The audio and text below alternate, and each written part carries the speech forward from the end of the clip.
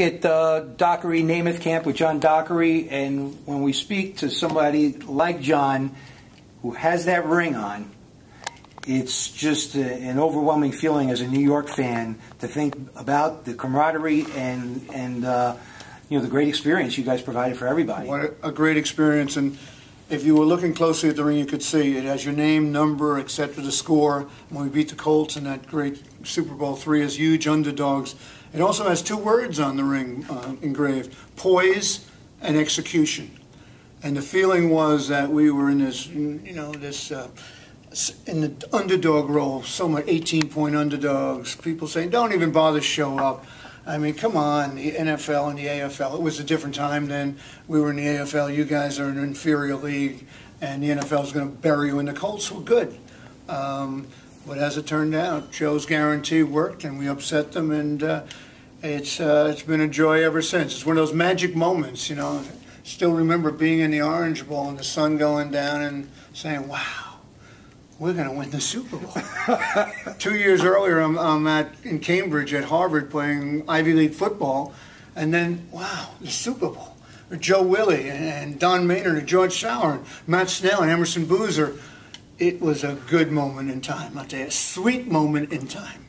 And you know, I mean, it's been a lot of years. I mean, I think in a way, when I look at it, it's a great moment, but also it's a very tough moment for the Jet franchise and the guys there now.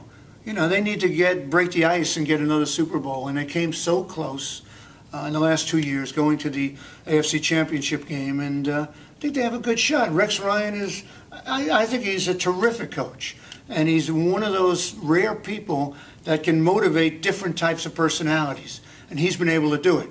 I had his father as my coach with the Jets.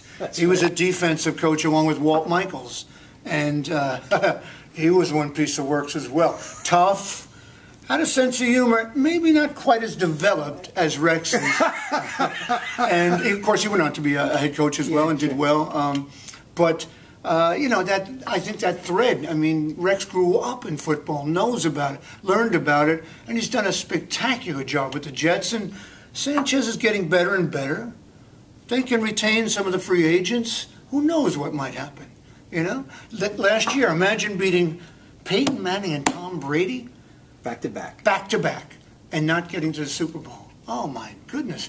Two big-time games. So they're capable of beating anybody, and it's about time after 40 years that another group of rings show up somewhere. Well, let's get it done this year, John.